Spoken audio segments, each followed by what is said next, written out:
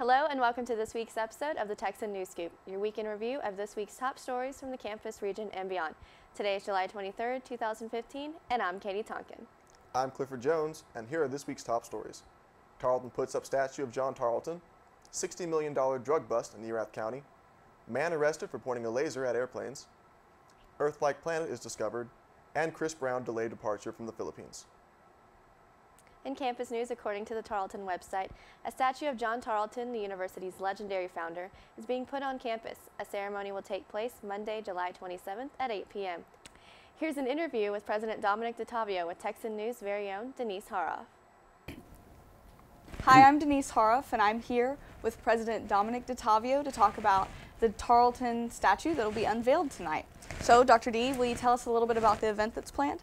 Certainly. It's going to be, I think, one of those historic days for the campus because we have the unique opportunity to unveil a statue of our founder, John Tarleton.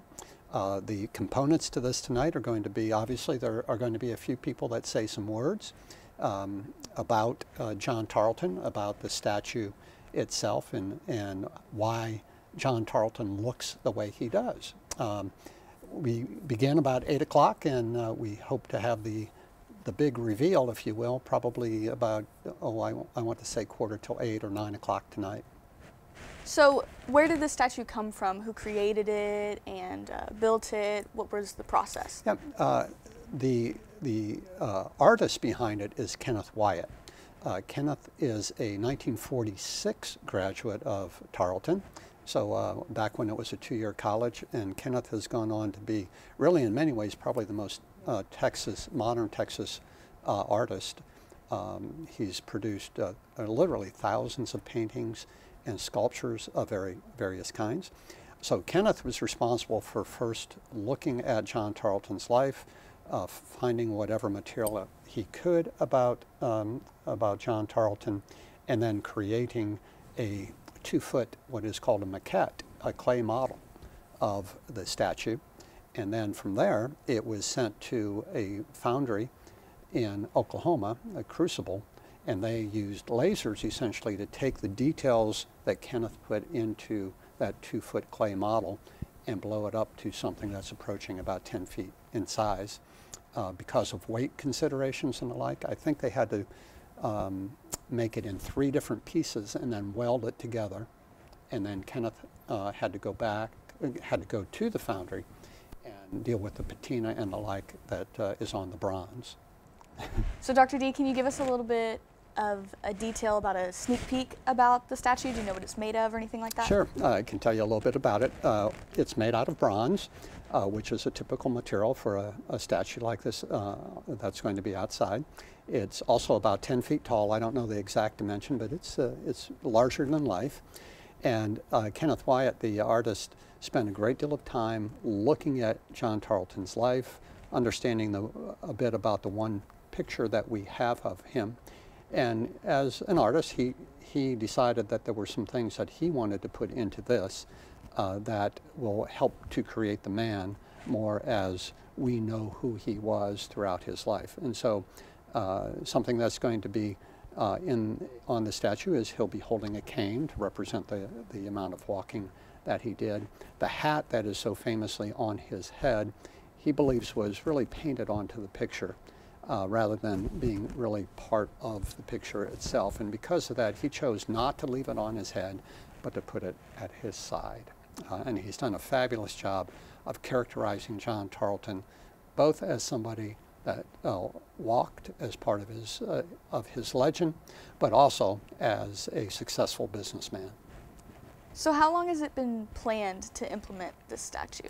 The project itself has actually been in place for several years, and it's just taken a lot of time to get to the point that what it is that was going to be the statue of John Tarleton, what it was going to look like, exactly where it was going to be placed, took a lot of detailed planning and the involvement of a variety of different people, beginning with the architect who really laid out the plaza and the like where John Tarleton will stand.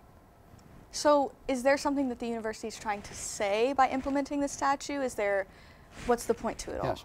Well, I think the most important point is this is our founder who has served as an inspiration and a motivator for tens of thousands of students to receive their degree from Tarleton.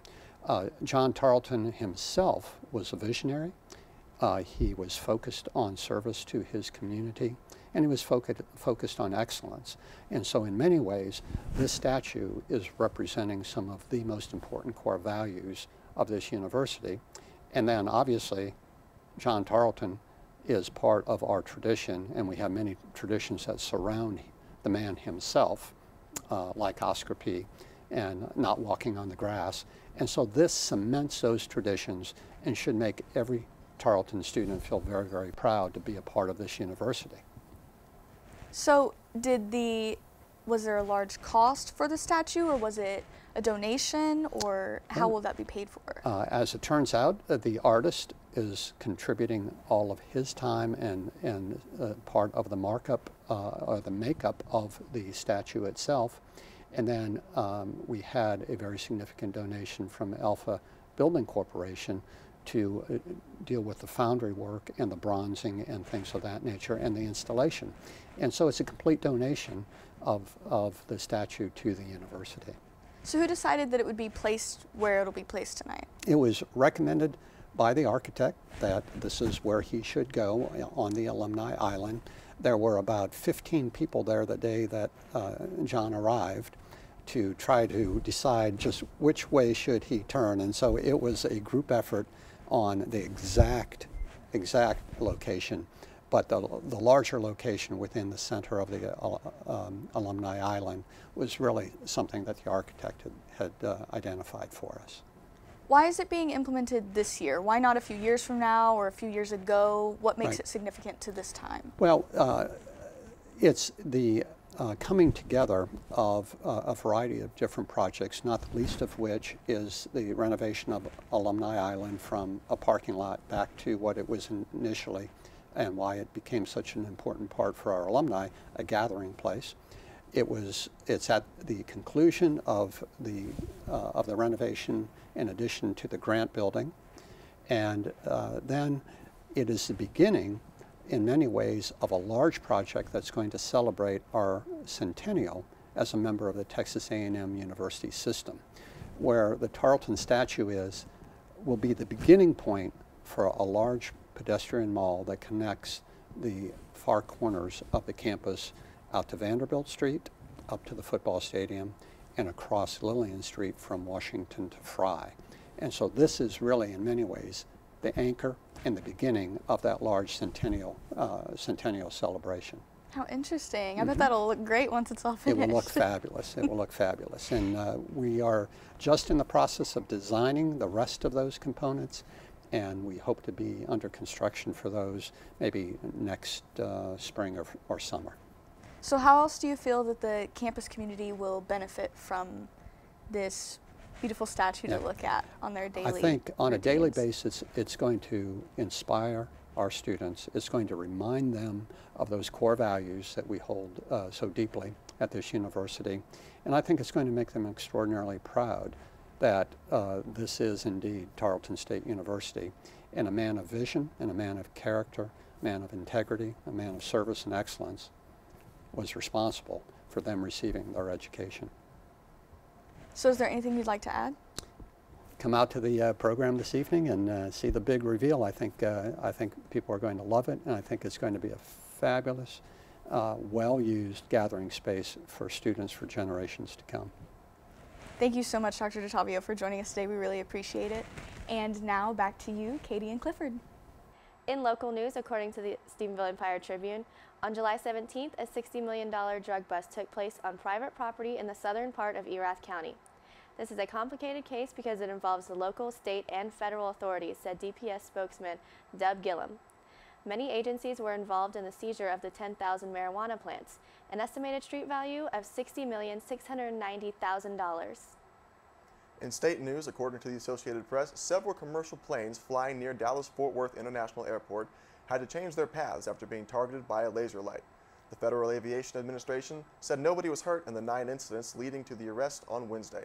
A Texas Department of Public Safety helicopter that also came under the laser light led Johnson County Sheriff's deputies to a rural home. Austin Lawrence Seifert of Alvarado was arrested on a misdemeanor charge of illumination of an aircraft by intense light. Deputies confiscated a laser light, and Seifert was held on a $300 bond with no attorney listed to speak on his behalf. In national news, according to the Associated Press, scientists at Cape Canaveral, Florida, have identified the best bet for an Earth-like planet that might harbor life. The researchers announced their discovery Thursday based on observations from NASA's Kepler Space Telescope. This older, bigger planet to Earth is called Kepler 452b. The planet orbits a star about the same distance that Earth orbits the Sun. Its home star also looks to be similar to our Sun. Scientists say the closest thing we have to another Earth-Sun twin system. Scientists say there's a good chance the planet's surface is rocky. The planet is in a solar system that is 1,400 light years from our own. In international news, according to the Associated Press, Chris Brown's departure from the Philippines was delayed because of fraud allegations against him and his promoter, John Michael Piorota. The Bureau of Immigration placed international artist Chris Brown and his promoter John Michael Piorada in its Immigration Lookout Bulletin, pursuant to an order by the Department of Justice on July 21, 2015. The order directed the BI to require foreign nationals subject of the ILB to obtain an Immigration Clearance Certificate, or ECC, before they can be allowed to depart from the country. Thanks for tuning into this week's episode of Texan News Scoop, a product of the Texan News Service from the Tarleton campus in Stephenville, Texas. Today's show was produced by Denise Haroff and Kiana Perez. My name is Katie Tonkin. And I'm Clifford Jones. Have a great week.